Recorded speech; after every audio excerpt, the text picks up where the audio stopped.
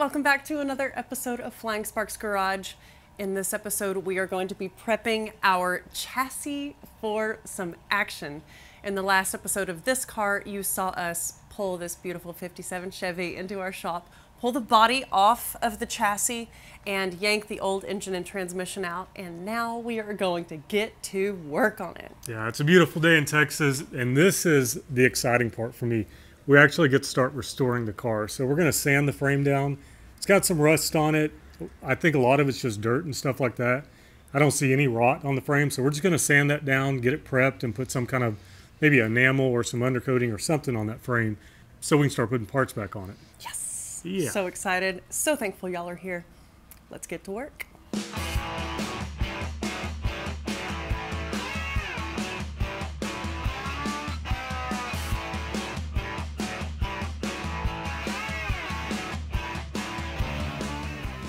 This is what the frame looks like when I say it doesn't have any rot. All that stuff is kind of on the surface.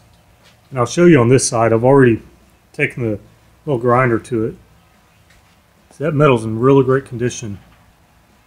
And you can even see down here, it's still got the factory paint on it underneath all that brown stuff.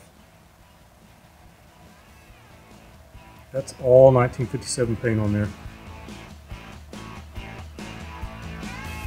I'll do the rest of it.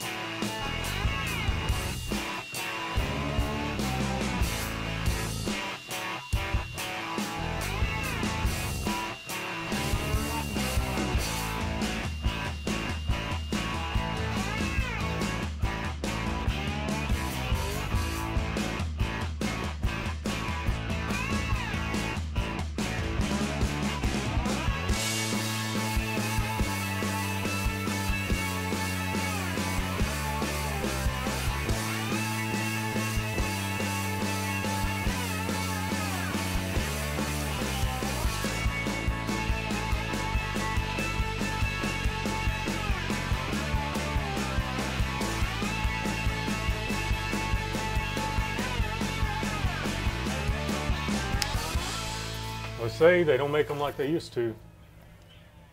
That's true, man. It looks like they welded this together with bubble gum. The welds are hilarious. It's true. There's welding splatter on everything. I guess they were using stick welders, old arc welders back then. I'm happy with the way this frame's turning out. It's looking really good. It's cleaning up really nicely. I got the sandblaster out earlier and did some work on the front, and as I kind of expected, we're going to need to roll this thing out. And I think I need a little bit finer sand because it's getting clogged up in the gun. But for now, I guess we're going to run the Summit. They've got a paint that goes on the frame and it comes in a rattle can. And that'll keep me from having to put that thick paint through my really nice gun. So I think we're going to get some of that. And maybe, I don't know, you think buy the brake lines for it? I think that would be really good. They have a pre-bent brake line kit, so once we get paint on it, we can at least install something. We don't know what we're going to do with the front suspension yet, so we're going to go ahead and sandblast that, put some paint on it. That way it looks nice, makes me feel better. But we have to run to Dallas, well, actually Arlington, which is an hour and 15 minutes away. So we're going to shut it down for today, and we'll come back tomorrow, finish sanding, get some paint on this thing. See y'all in the morning for more progress.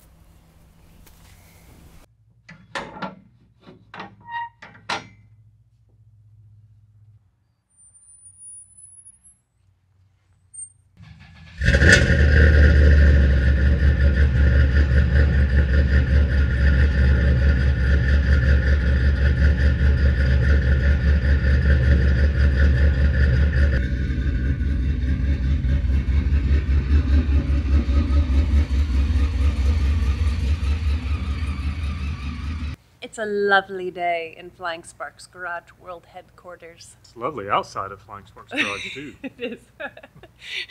And we are really stoked for more progress.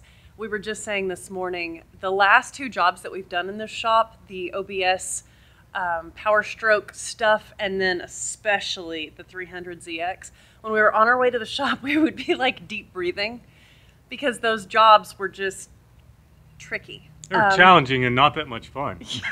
Yeah. The fun is having them done. Yes. So we are so excited to say that we do not have to do any deep breathing on the way to the shop to work on this car. This car has been a joy, and it's like old metal. It's got so much personality and potential, and we are just so excited to be working on it. And it's a blank canvas. We can make it what we want.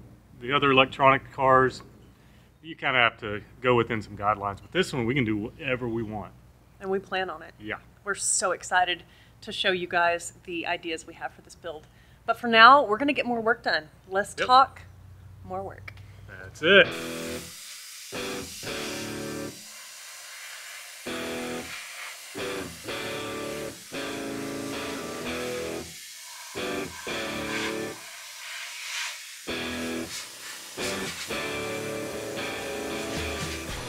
I like it. Everything else we can get with the wire brush. The man's back at it. On to the next mission. We were at Summit last night. We ordered a pre-bent brake system for it for 4-wheel discs. So we committed to 4-wheel discs. But for cleaning this, I think we'll take the old fuel line out and the old brake lines out. That way we got a clean platform to start cleaning on. So we'll see how easy this comes apart. Easy enough. Those probably need some pliers to bend them out of those clips. I got it. Oh, okay. It just pulled out. Take one there. You know what? What? I'm just gonna cut this stuff because we're not using it. Oh, okay. Give me a cutting wheel.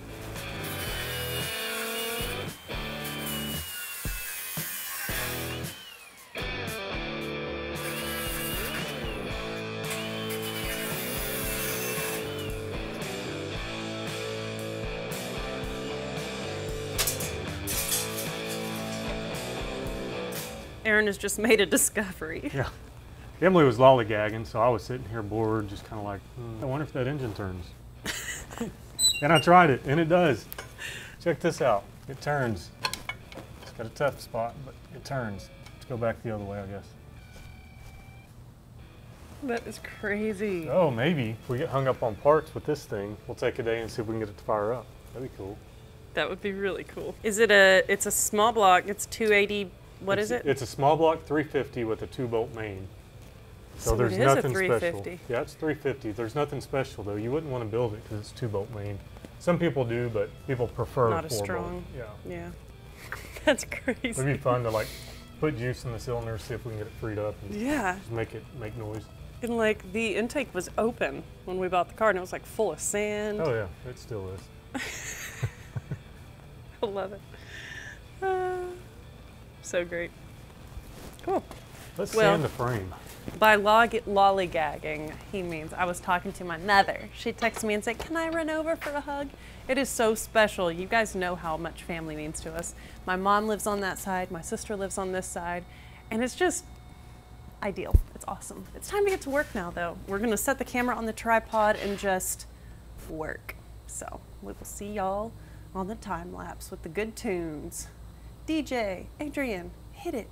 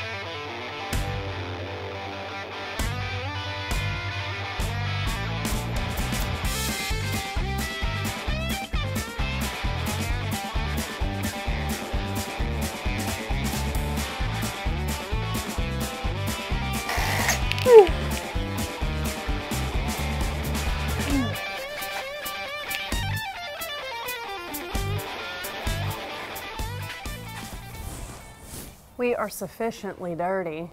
We've Yeah. sandblasted our faces, about wire brushed everything in this shop. Yeah, you probably saw that pile on the floor. I mean, there was a mountain of debris that came off that frame, but it looks really good right now. And we picked up General Chassis Enamel. It has a picture of a chassis on it. It says gas and grease resistant, which is important because we're probably gonna leak gas and we're probably gonna have oil leaks. So we got a bunch of cans. We're just gonna start laying this stuff on and see how it looks. We grabbed a case of that stuff when we were at Summit yesterday, and we were like, sounds great. We don't have to think about it. We don't have to worry about it. Let's just grab that stuff and go. Yep. So we're gonna hit this frame with the first coat of this stuff, and we can't wait to see it laid on. So Yeah, it's gonna be semi-gloss, which I prefer for chassis. I don't want it shiny and I don't want it matte. Semi-gloss, you know, semi. just like him. Not too shiny, not too dull. Just Woman, stop talking.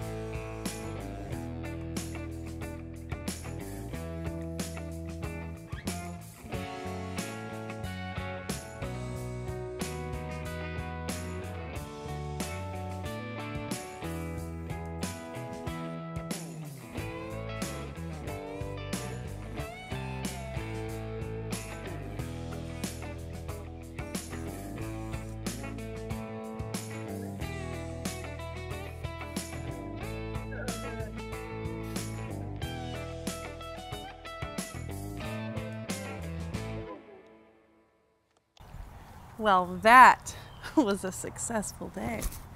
Was it? I'm really excited. I don't know if my respirator wasn't working or if it's just the progress, but I'm in a great mood. You just feel so good, huh? Yeah. Yep. Accomplished, lightheaded, Yeah. just euphoric. Yeah, pretty much. Wow.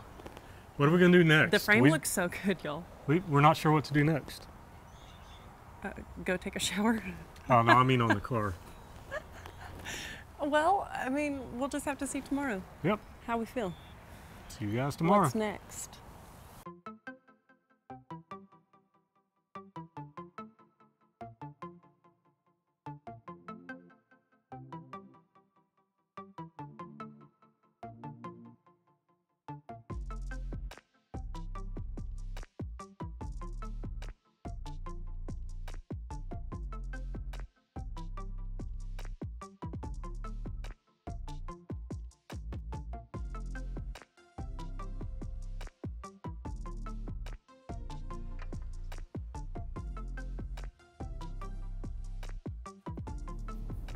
It's another gorgeous day at Flying Sparks Garage, and we are here to have some more action with the 57 Chevy. We are going to toss the front tires back on the car, well, on the chassis, and roll it forward because we want to lower this body down. Currently, we don't have any new parts to put on this chassis. We have some brake lines on order and suspension on order, but we don't have any of that in yet. So we're going to busy ourselves with discovering the original paint underneath this navy paint on this car. So we're going to spend some time with the DA sander and seeing what we can uncover, and we're really excited about that.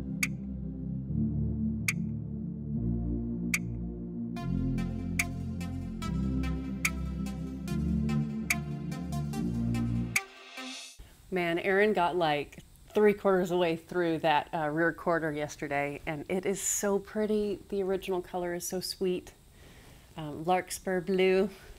So we're really excited to see what uncovers on this door. It's going pretty good. It only took me 10 hours to do about 3 feet by 3 feet. So, so I'm going to show Emily what I'm doing. Time consuming, okay. Up here on the top, it's going to burn through really quickly, which is okay if it kind of stays in this pattern that it was in. We don't want like sanding dips and things like that. But to start, I think we're going to bring her down here. If you guys don't know, Adrian, who edits this, he grew up in a body shop. And so he turned me onto these, it's a hook and loop, like foam pad, and it's silicon carbide. And he said, that'll give you what you want. It'll look more like aged paint than if it had been sanded. And so these are 1,000 grit that we're using. I did just order some 500 grits because a lot of this paint's thick. It's got like 2 or 3 repaints on it. So when we get to this type area, I'm going to have her use these because that's what I found worked best. To start, we're using a 400 grit dry, and that's just to knock this dark blue off. As soon as we get past the dark blue, we switch to a softer pad like this. So that's what she's going to start with. DA sander, 400 grit, dry, put her mask on, all that good stuff, and see if we can get down to the base layer underneath it. And then we'll start fine tuning it with these guys right here. I'm going to work, and you should do the same. Okay, let's do it. Yep. Less words, more work.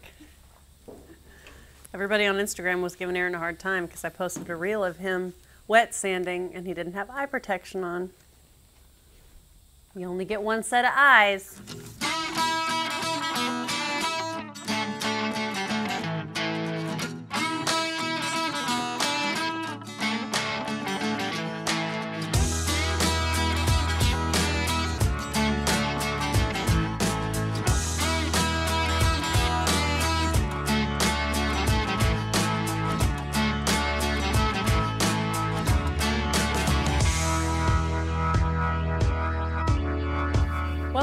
I was sanding on this door and Aaron came over and checked in with me and I'm like, I do not like the way this thing is sanding out.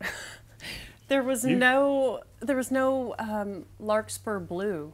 No, you can sand all day, and if there's no paint under it, then you can eventually hit metal. I went through layers and I'm like, I'm not seeing the beautiful larkspur blue under this. So things have escalated. This is not the way we plan things to go. But at the moment, Aaron has stripper on the door. Yeah. A lot of stripper. He said he was going to try a small section. Maybe not. He's going to do the whole dang door. Sometimes this is how things goes, y'all. This is how things go. Yeah, we had an idea in this episode of we'll get the chassis looking nice. We know we're going to have to wait on parts and we need a welder and all that. So then we jump over, uncover the original paint. That way we've got a full episode. You guys can see some progress. But it looks more and more, especially since this door doesn't have any factory paint under it, that we're going to be painting this car. And if we're going to be doing that, why sit here and waste a whole bunch of time sanding, a bunch of sanding pads, and be breathing that dust in, even though we're wearing respirators, it still gets on our clothes, when you can just strip the paint off. So I'm going to try and strip the paint off. Oh my goodness. I guess I just committed us to painting at least this door. Well, I had just said it. Oh my goodness. But what were we going to do? We were there anyways, you know. So we're struggling with the fact that we really liked the idea of the car having original paint under the layers of navy blue. And then going, okay, if we can just sand off the navy blue and then embrace the larkspur blue for a few years and not spend the time and money painting it quite yet. Yeah, and don't forget that we're in the process of building a new garage. And there's not a place to put a nice shiny car right now. So we were kind of thinking, you know, it'd be better if it had not so perfect paint. That way if it's sitting outside under the trees for a day or two, it's fine. But so yeah, this is projects are dynamic. And if you have crazy expectations that's going to go a certain way, you're going to be disappointed if you're not fluid. So here we are being fluid.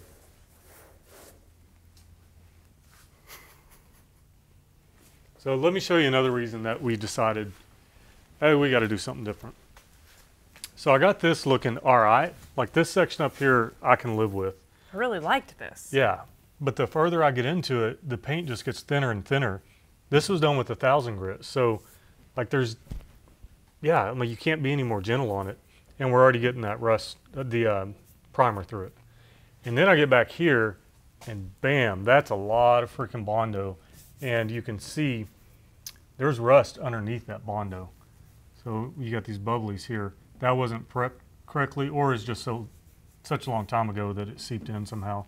So I need to take that Bondo out and fix that correctly. And if I'm doing that, I really don't want to go back with like a fake patina just to try and save this little section that looks kind of cool. So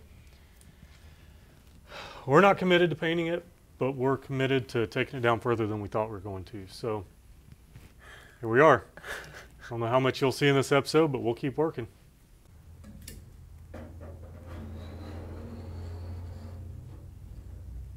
My goodness.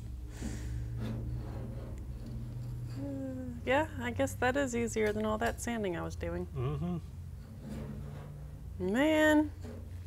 See, on the inside of this door, there's larkspur blue. Right there. So, I don't know if when it was like bunged up back in the 60s, who knows when, if they maybe wrecked this door and they stripped all the factory paint off before they painted it. Sipping 60s, you got a whiskey down. The sipping 60s. Oh my goodness, dude. This is wild. All right. There's that. Well, we've officially gone from going to embrace the original paint and try and do something we didn't ever want to do. We were going to try and make these fenders match the original paint, which was the larkspur blue, which inherently was going to have to be doing some fake patina. Which we're not a fan of. Which we're not a fan of, but we liked the idea of getting, kind of featuring the old paint, embracing it, and our friend Adrian is quite the talented, if you guys are familiar with Alex Taylor's 55 Chevy, where it's like patinaed, but the fenders in the front clip of that car actually carbon fiber. So in the areas where it's like burned through patina, you can see carbon fiber. Adrian did that car. He's very talented, and we were going to utilize those skills. But we don't want to have half a car be fake patina. Right. Just to embrace the old paint. Right. So we're painting this car. Yep. We've just decided that. As I was moving the cameras around and we were discussing, oh my gosh, we've got stripper on this door. Yeah, I said, decision's made, it's getting painted. And I feel a relief just knowing that. It's like, now I know what I have in front of me. Strip it down, get all the metal fixed, and paint it. So it's going to take some time because we have to try to get videos out each week. But there's always the thing of, we got to wait on a trunk pan to come in. We have to wait on suspension parts, differential. So you'll see some of this car, and then we're going to have to bounce to other projects and stuff like that. But that's how it goes, man. We're doing the same thing you guys are in your garage.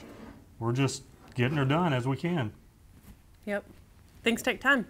Yep. Yeah, and especially like when you order parts, it's like you busy yourself with other things, and that's what we'll be doing. We've got a lot of rust on the underbelly of this car and on the interior of this car to address, so we've just got a lot of work to do, and we're thankful that y'all are here for the adventure of it, because man, is it an adventure. You think you have a plan, and then things change, and you just got to roll with it. Yep. For all the folks that said you should paint it, well, here you go. It's getting painted.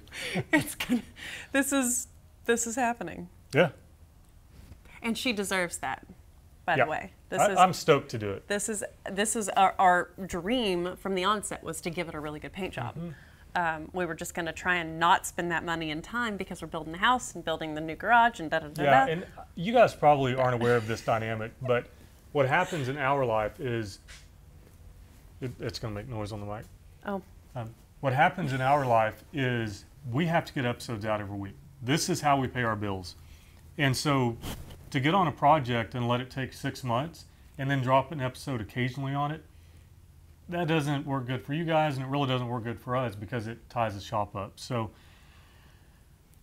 we just have to work around it. You know, it's a big project. Usually smaller projects work better for our shooting schedule and stuff, but here we are and we're excited to do it. So bear with us and we'll see how it turns out. This will be fun. Yeah. Y'all will see the progression of the build. And we have a lot of fun plans for this build that aren't going to be derailed by stuff like this. So y'all are going to enjoy this one. Got some cool plans for it. Yep. And some other vehicles that are going to be revived to make those plans happen. So Yep, that's right. yeah, this is going to be a really fun adventure. And as y'all know, we're grateful that y'all are here. And I think we could wrap the episode here since we're not going to paint the car in this episode. Well, we're not going to get the patina. As long as they went and bought a shirt or something like that. 'Cause otherwise, we got to keep shooting and get those views up. Yeah. So if you guys, let me just find that QR code. Where did you put that QR code? Is it in your pocket? Yeah, that's where it was. Here it is. Open your camera phone and point it at this QR code, and you can buy a shirt. Neither of us are wearing our own apparel. Hot Rod sent me this, and Derek sent Aaron that. But you should buy some of our apparel, because now we get to paint a car. We need your support. Really, we appreciate you guys going over to the store and looking at stuff. Yes. It's fun for us. I love wearing my buddy shirts, and I hope you guys do too. I appreciate it. Yep.